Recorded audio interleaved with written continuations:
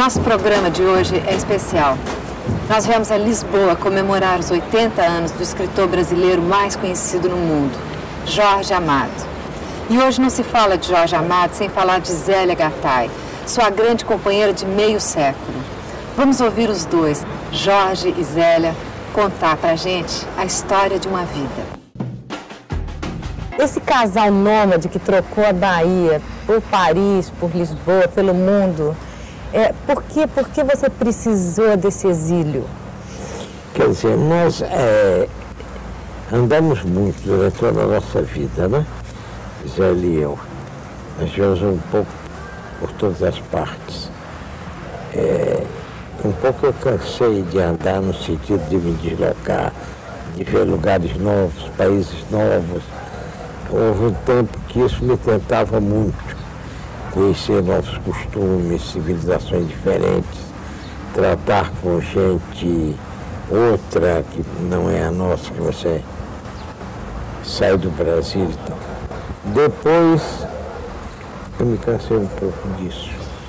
E cada vez mais eu gostava de ver os lugares ao que eu me sinto muito ligado, fora do Brasil.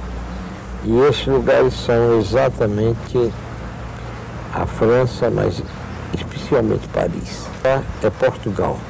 Portugal em geral, não apenas Lisboa, apesar de que é uma cidade que eu gosto muito, ou bem essa costa aqui, do Estoril, que é linda, onde eu venho sempre. Cascais, a cidade que está ali, é uma beleza. Mas Portugal é o país. Eu não sei se porque durante muitos e muitos anos eu não tive o direito a entrar em Portugal. Portugal me era uma terra proibida. Durante a ditadura? Até o ano de 66. Você era considerado uma pessoa perigosa? Era considerado uma espécie de escritor maldito. Agora, dentro desses seus exílios voluntários pelo mundo, você, ao mesmo tempo, continua escrevendo uma obra muito regional, muito baiana. Aonde você vai, a Bahia vai dentro de você? Eu sou incapaz de escrever alguma coisa de criação, não falo um artigo, uma coisa, isso é outra coisa. Eu falo de trabalho de criação, de recriação da realidade. Eu sou incapaz de fazê-lo, a não ser sobre aquilo sobre o qual eu tenho um conhecimento vivido. Quer dizer, aquilo que está dentro de mim. Nada é exterior, no sentido do material sobre o qual eu trabalho. Material que é a carne e sangue daquilo que eu crio. Então, eu só tenho dois temas. Se você pega, eu escrevi, eu acho que 20 romances ou 21, nem sei. Mas sobre dois assuntos únicos. Um assunto rural, a zona do cacau, onde eu passei a minha infância e parte de minha adolescência, onde eu nasci. Eu nasci numa fazenda de cacau e vivi na região do cacau toda a minha infância, eu voltei muitas vezes. Então, eu tenho esse tema da região grapiúna naquela época, ou seja, no começo do século, nos anos, a posterior eu não conheço, já não é assunto meu. E o outro tema que é a cidade da Bahia. A cidade da Bahia, que é uma cidade que eu comecei a viver lá, muito jovem ainda. Eu fui para o colégio interno, menino, mas já aos 14 anos eu trabalhava em jornal. E vivi de uma forma muito intensa e muito íntima a vida popular baiana, a vida do povo da Bahia, da cultura do povo da Bahia. Até hoje eu creio que existe entre eu e o povo baiano uma intimidade bastante grande. Nos conhecemos bem. Aí eu aprendi tudo que eu sei. Paisagens, aquele mangue entrando pela praia, aquele coqueiral. Você descreve o sabor das receitas, você lê, você está sentindo aquele gosto da comida, você dá a receita, você tem a generosidade de dar a receita. Isso, no exílio, te faz falta? coisa que me faz falta não é falta de estar lá, falta das coisas. Sabe que me faz muita falta? Me faz uma falta diária, farinha de mandioca. Eu gosto de comer feijão, arroz, farinha de mandioca misturado. Agora em Paris se encontra, não é boa em geral, mas eu faço vinho da Bahia. Quando não tem, eu sinto falta. Sinto falta de água de coco. Sinto falta de cocada. Sinto falta de comida, eu sinto falta de muita coisa. Eu não sou gourmet, mas eu sou glutão. Eu não sei fazer nada de comida, mas eu gosto de comer. Agora, as receitas todas que tem nos meus livros são todas ótimas, porque me foram dadas por grandes cozinheiras, por pessoas que entendem disso, cozinheiras baianas da mais alta qualidade.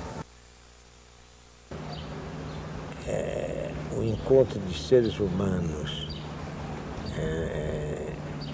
nos meus livros se dá dentro de um clima sujo e feio. Eu acho que nos meus livros o sexo, por exemplo, é sempre limpo e digno. O que não quer dizer que seja limitado. Ao contrário, eu acho que ele não é nada limitado nos meus livros. Ele é até, por vezes, explosivo e coisa, mas nunca é sujo, né? Ele nunca leva à infelicidade, nunca leva ao sofrimento. É que você tem uma boa imagem do sexo. A tua mensagem do sexo é uma mensagem com uma imagem para cima. É possível, e eu acho que isso talvez tenha uma razão um pouco extraordinária. É que toda a minha iniciação de vida, não sou a iniciação sexual, mas a iniciação mesmo de vida se passou muito com as prostitutas. Uhum. Eu sou um menino de casa de rapariga, naquela zona do Cacau. Eu era um garoto de sei lá, de 7, 8 anos, 9, nem sei. Isso que te deu essa malícia? Isso que me deu, mais do que a malícia também, talvez. A malícia talvez tenha vindo mais da vida popular baiana, daquela malandragem, daquele jeito. Me deu talvez uma capacidade de compreensão para a paixão, para a dedicação, para pagar o preço que se deve pagar pelo amor. Eu acho que é isso, talvez. Como é que você...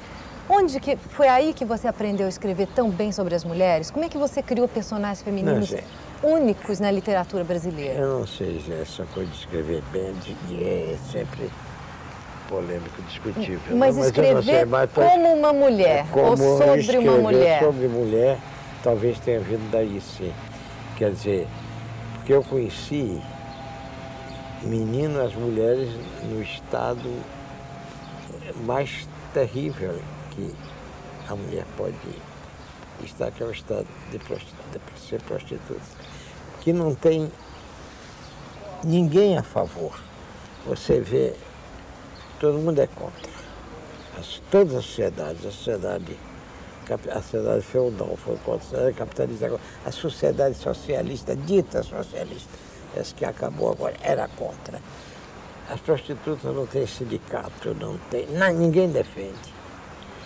É aquela casta, aquele grupo social que não tem ninguém a favor dela.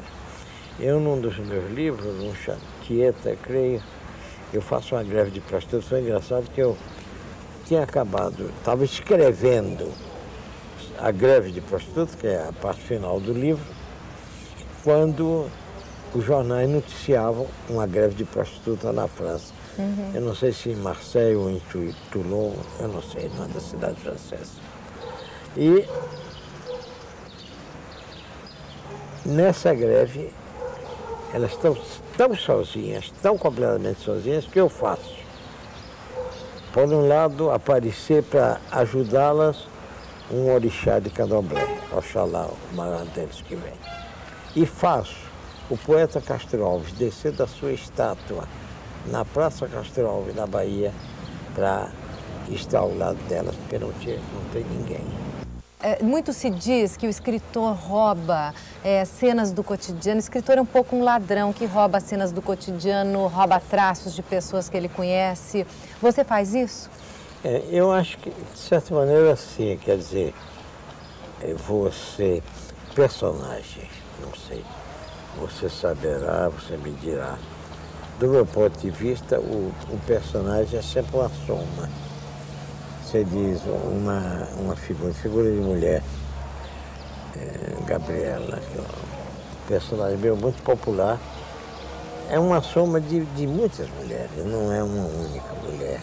Que eu tinha pego fulana e ela tem a minha idade, é muito difícil. Muito raramente uma pessoa viva me dá um personagem de romance. É sempre a soma de mais de uma pessoa. Essas personagens que você criou, que você convive com elas durante todo o tempo de criação, a hora que você termina um livro, você sente falta delas? Sinto, eu estou fazendo um livro de anotações, de apontamentos, de coisas. Eu acho que foi ontem que eu escrevi uma coisa sobre isso, dizendo... O Navegação? Navegação de Cabotagem. Navegação de Cabotagem. Dizendo o seguinte, que o livro, para mim, dizendo que eu nunca reescrevi um livro meu e nunca li um livro meu.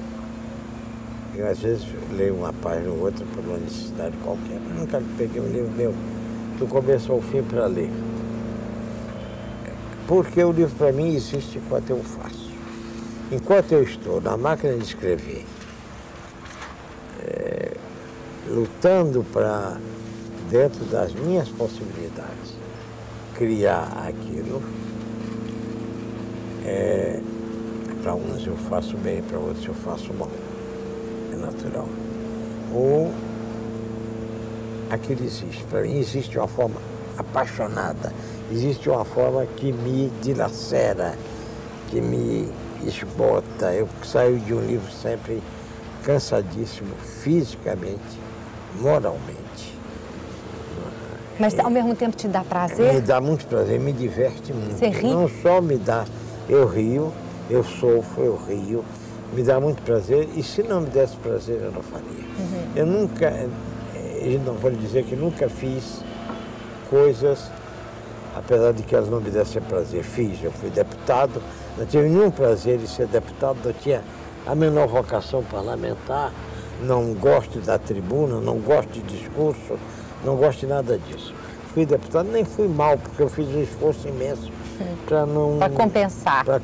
E para o pessoal que tinha votado em mim, tinha me elegido, esperava certas coisas e eu fiz um esforço para não decepcioná-los totalmente. Porém, não tive nenhum prazer nisso. Agora, eu tenho horror de fazer qualquer coisa que eu não me divirta.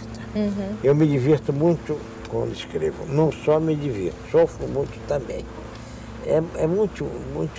O sofrimento às vezes é muito agudo, porque você às vezes depende de uma palavra, você depende de um quase nada para que a coisa fique como você quer. Tanto que eu acho que eu sou um escritor bastante adaptado para cinema. Acho que tem 8 ou 9 livros meus, nem sei, que viraram filme de cinema, outros tantos que viraram... Essas adaptações, elas te satisfazem? Eu, não, em geral, não assisto. Ah, não assiste.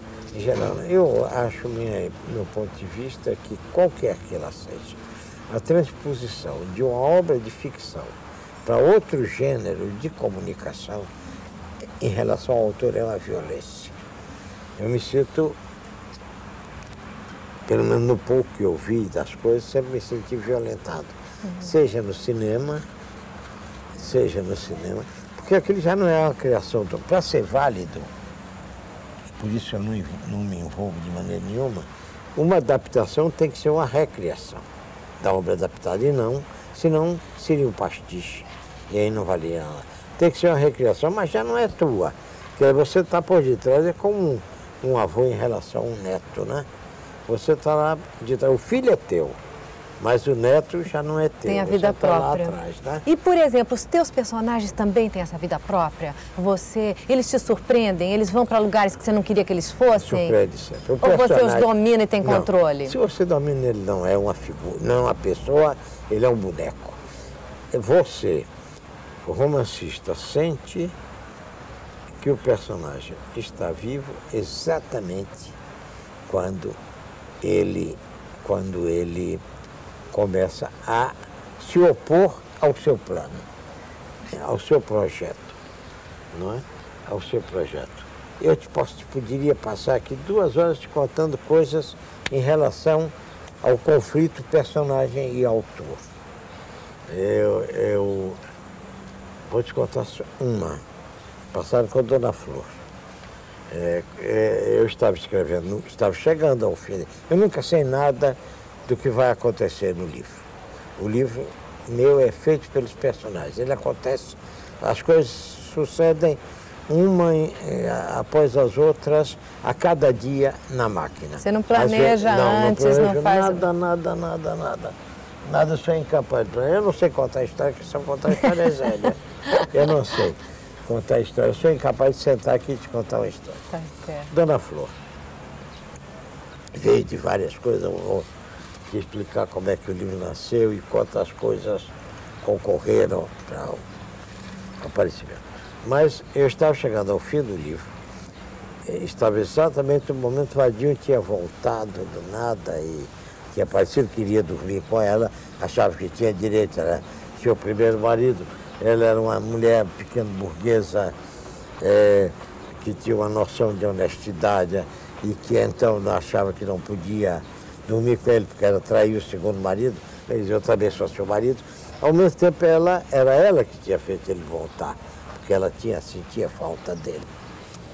E então, estava nisso, ela tinha mandado fazer um ebó para que ele retornasse à sua morte, e eu estava nessa coisa, quando passou na Bahia uma sobrinha minha, filha do James, Janaína, e me disse, meu tio, como é que está o livro? Eu contei um pouco a ela, e ele disse, e como é que vai terminar?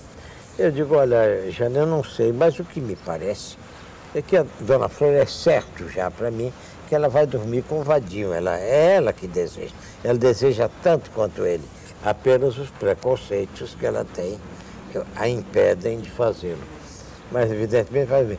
Eu acho, ao mesmo tempo, ela vai com ele para a cama, mas toda a carga de preconceitos, de coisas que ela tem, vai pesar sobre ela. E como ela fez um ebó para ele voltar para a morte, para nada, para o que seja, e como o ebó funciona, ele vai voltar, eu creio que nesse momento ela irá com ele. Quer dizer, uma coisa assim, ela morre, assim, quando então sentirá que ela está morrendo ao mesmo momento que ele volta, vai-se embora e tal. A Janice é bonita, é uma coisa poética, etc.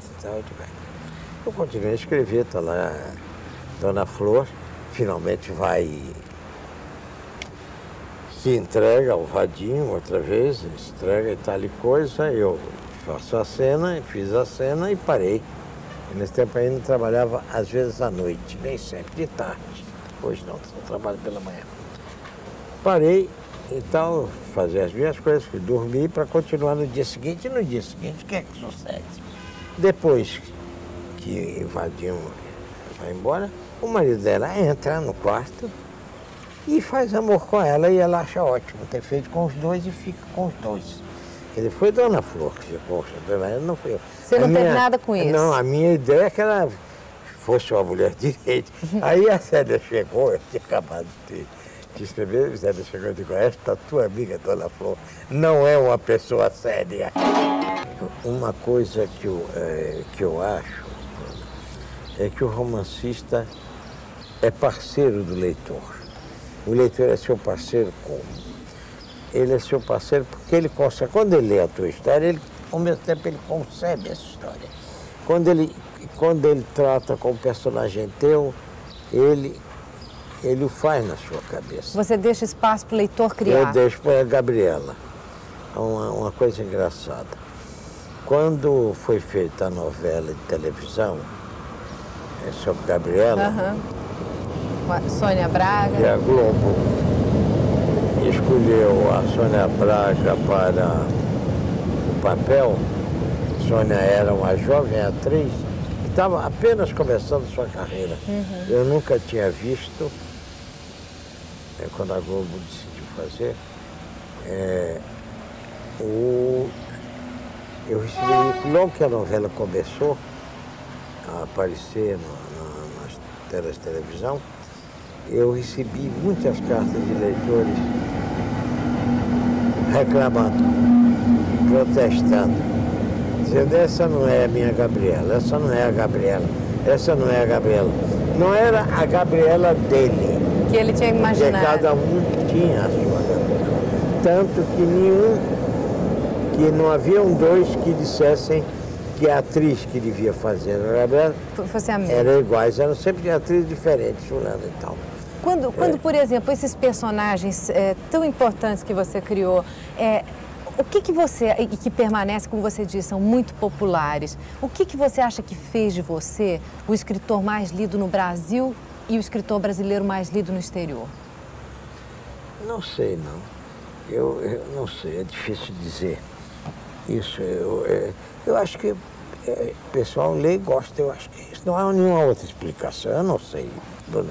Isso é um problema um pouco complicado e difícil. Para que é que você escreve? Eu escrevo para ser lido. Que ensinaram ao escritor Jorge Amado, ao homem Jorge Amado, a não ter nenhum preconceito? Eu acho que sim, a vida e eles, né? Eu hoje me dou conta de como eu sou menos preconceituoso do que quando era jovem. Hoje eu me dou conta de como eu era preconceituoso quando era jovem. Mas no seu trabalho você sempre subverte a moralidade vigente. Sim, é verdade que eu sempre estou em luta com isso, luta pela liberdade. É verdade que o preconceito de raça, que ao meu ver é o mais vil, o mais asqueroso de todos, eu combati desde o meu primeiro livro até o último, espero que será até o derradeiro. Porém, eu hoje sinto que eu sou muito menos preconceituoso diante de todas as coisas da vida, diante da vida inteira, do que eu era antes. Você é mais facilmente preconceituoso quando jovem, porque a vida vai te ensinando, você vai aprendendo, você aprende a cada dia. E às vezes você não fica melhor, mas você fica mais capaz de compreender as coisas. Quer dizer, hoje eu compreendo, houve um momento, por exemplo, que meu julgamento das coisas se passava sobre uma ideologia de ordem política. Através então, daquela coisa. Isso, tudo que é ideologia, eu tenho horror de ideologia hoje. Tudo que é ideologia te limita. Porque a ideologia é como aquela coisa que põe nos cavalos, como é que chama isso aqui? Que é a videira, não tem uma palavra. Claro, que impede a visão ampla. Que impede que o cavalo veja, a não ser aquilo que está na frente dele, quando ele está puxando a carroça ou coisa, não é aquilo. Então te limita de uma forma terrível. Você não pensa por tua cabeça. Você, Jorge, é um escritor que ganhou muito, você pode dizer talvez um escritor milionário.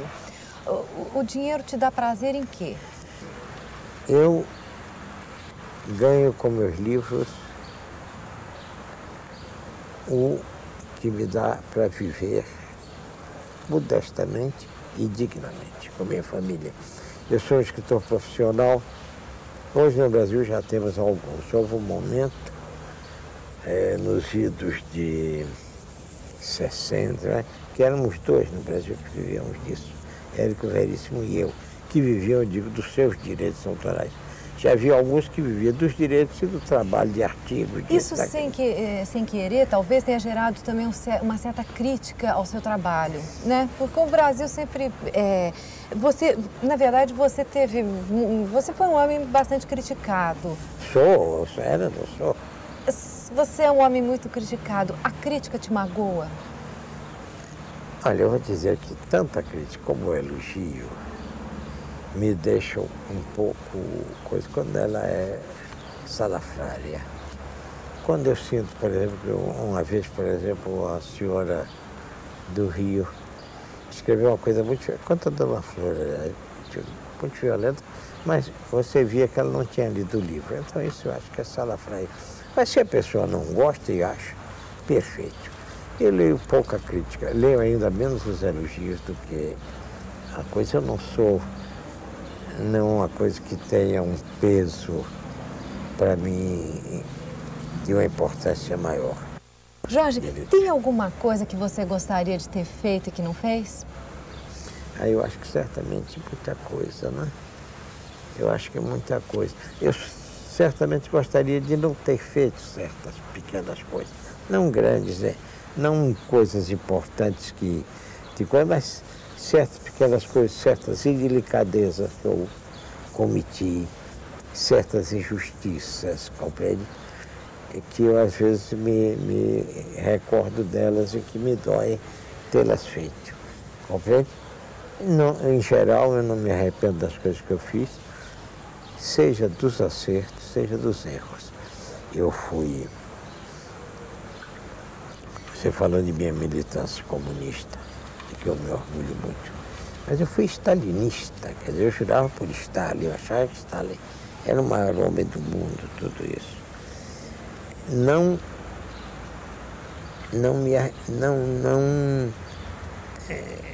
me voto o desprezo por isso, porque eu fui de uma forma correta e generosa. Eu achava isso, eu achava que era isso. Eu não fui por nenhum interesse mesquinho imediato, porque se fosse por interesse mesquinho, eu não estava lutando do outro lado. Você é um homem que alcançou tudo que você queria. Tem uma coisa que você gostaria? Eu digo mais, eu vou te dizer, Bruno, eu acho que eu tive mais do que eu pedi, do que eu mereci. Eu acho que a vida foi extremamente generosa comigo até hoje. Começar pela mulher que me deu, né? Quase 50 anos, hein? Não é brincadeira.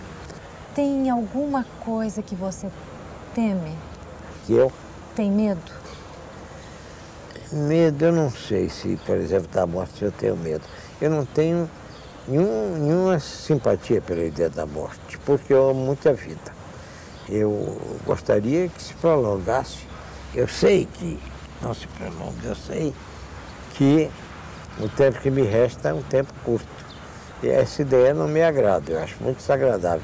Não é que eu tema, porque como eu não tenho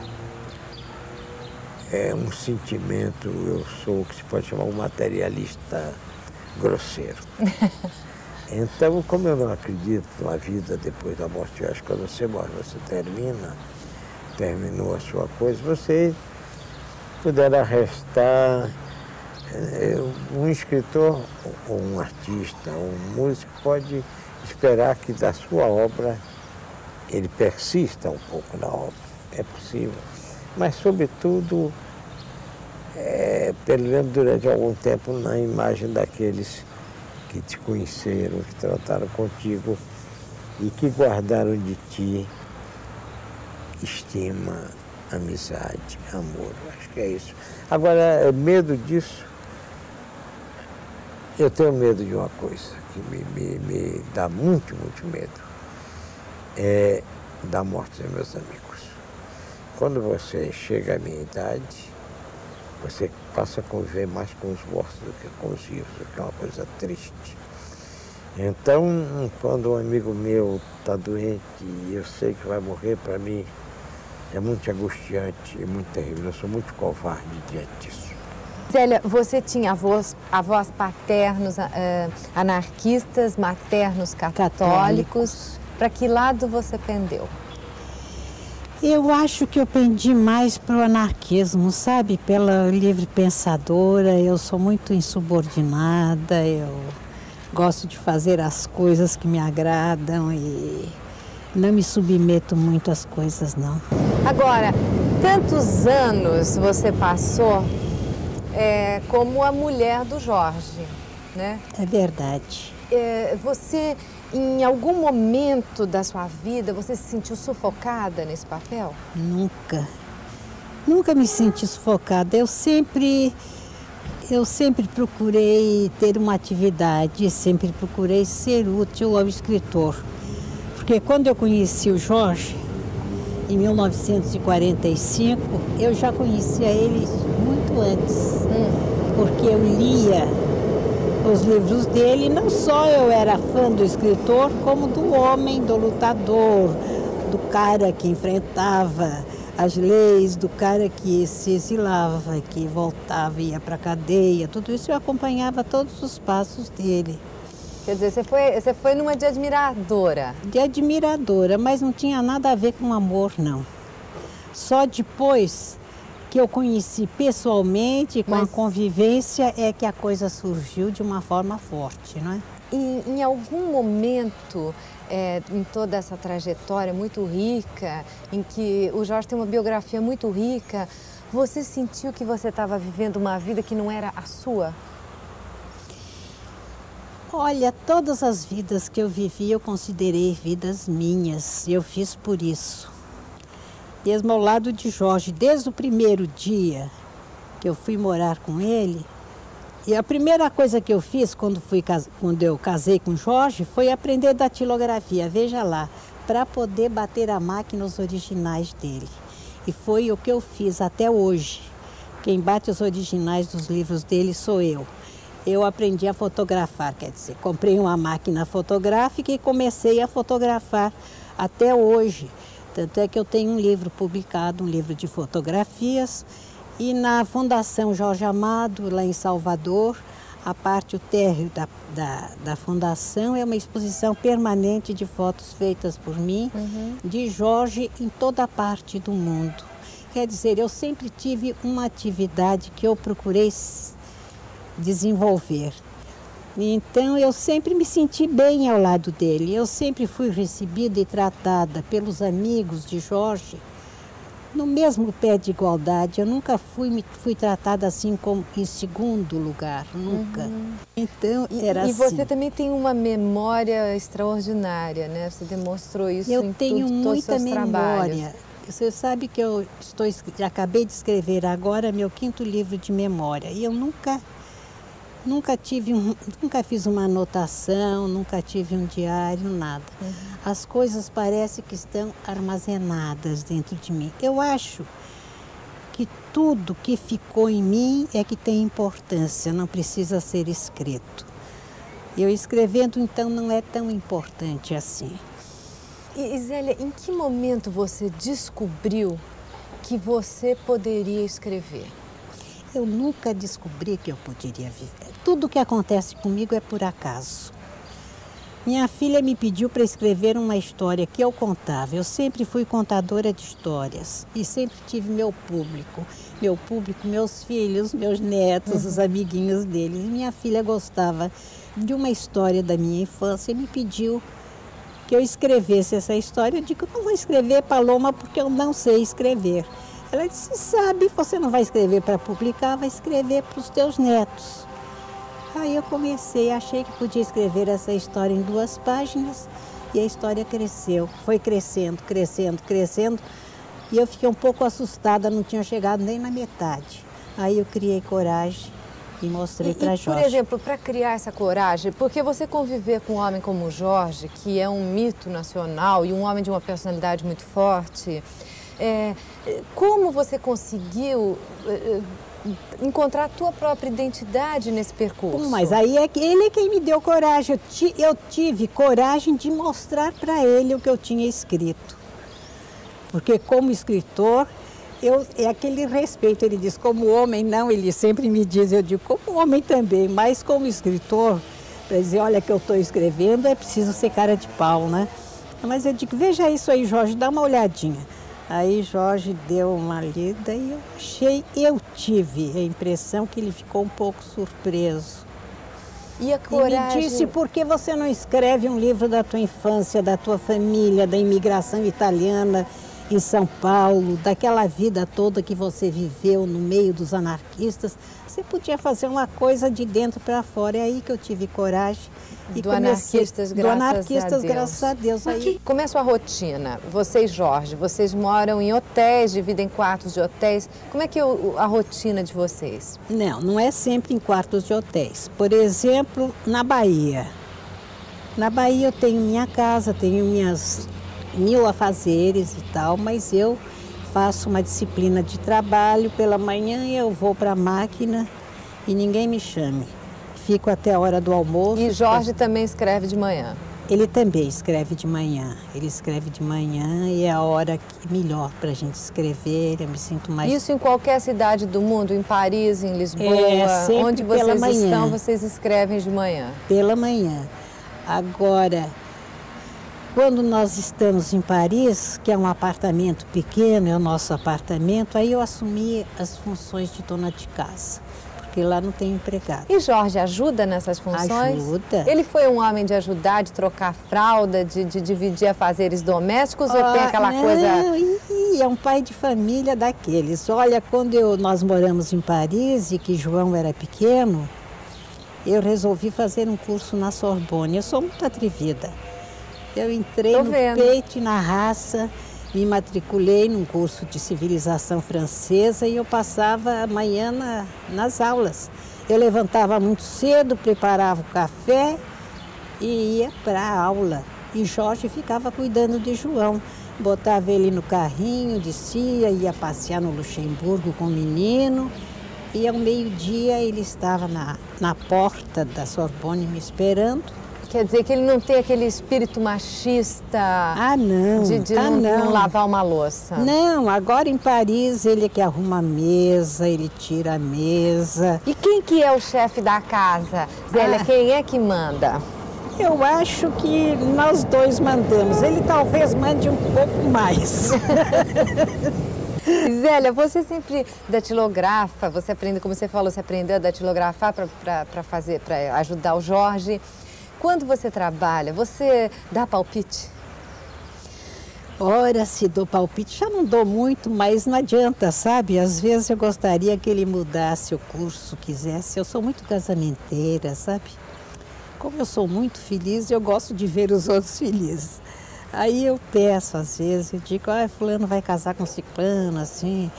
Ele diz, não vai, de jeito nenhum. Eu digo, mas por quê? Não, porque não pode casar. Você fica torcendo pelos personagens? Fico torcendo, eu sofro, eu vibro com os personagens. Durante o período de criação, vocês vivem, vocês dois e aquele monte de gente dentro de casa? Nossa casa, nós conversamos sobre eles como se fossem pessoas vivas que estivessem ali junto. Qual é o defeito do Jorge que você... tem mais, convive melhor, vamos dizer? Olha, defeito eu não sei se pode ser chamado de defeito. Ou pode ser chamado de qualidade. Jorge é a pessoa mais pontual deste mundo. E às vezes eu acho que essa pontualidade é um pouco exagerada. Porque se você marcar... Raro num baiano, não é mesmo? Mas ele viveu muitos anos fora, então ele aprendeu isso, de ser pontual. Mas não é ser pontual, ele chega adiantado. Se ele marca 3 horas, 2h30 ele já está saindo. Então... Você é uma mulher ciumenta? Olha, eu não vou dizer que não sou não, mas eu aprendi a ver onde está o perigo. Eu não esquento a cabeça assim à toa, não. Só mesmo quando eu vejo que a coisa não está marchando direito, aí você mostra eu não gosto. Aí eu mostro que não gosto. Mas também não sou de fazer barulho nem de nada. Alguma vez existiu um clima de competição entre vocês? Nunca. Porque não há. Qual é a competição que há? Eu tenho certeza, eu sei muito bem que Jorge é o grande escritor, é o grande romancista, e digo isso sem nenhum acanhamento, eu digo como leitora dele, que eu já era antes de conhecê-lo.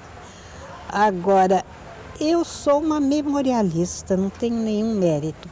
As coisas que eu escrevo são coisas vividas. E escrevo Porque sobre Jorge o que tem escrito é a parte literária, é o escritor.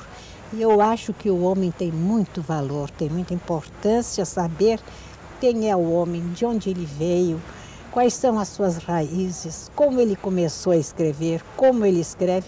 Um leitor que se interessa pela obra de um escritor, ele gosta de saber como é o escritor para entendê-lo melhor, para compreender melhor as coisas. Quais são as principais qualidades não públicas? Porque o Jorge tem qualidades públicas, não públicas do Jorge. Olha, o Jorge, para mim, a grande qualidade dele é a simplicidade. Ele é uma pessoa muito simples, muito amigueira, é um homem que se relaciona com a maior facilidade com as pessoas de todas as classes, entende? Ele é tão simples que em minha casa, uma ocasião, os empregados tiveram um grande choque, uma grande surpresa, quando chegou para visitá-lo o Zé Trindade. Querido amigo meu. Zé Trindade, uma pessoa estimável, querida.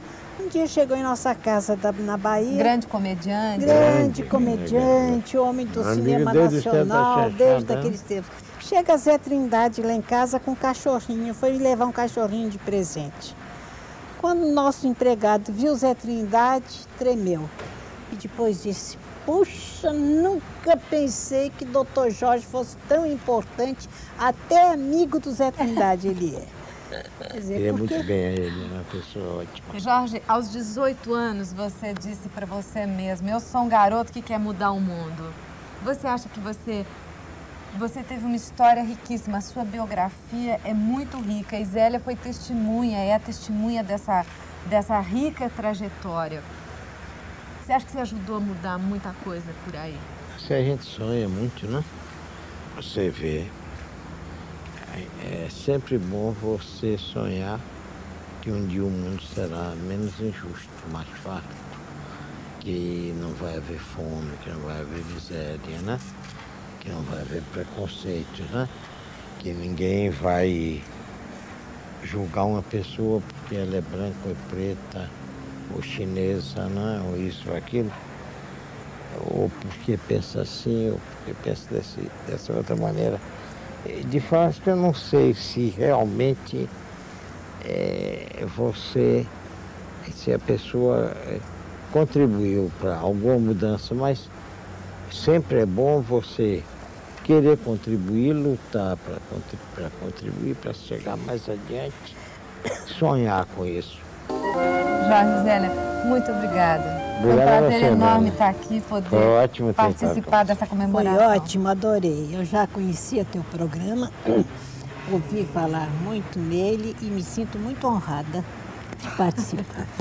Eu também gostei muito, estou muito contente. Obrigada, Jorge. Obrigada mesmo. Obrigado.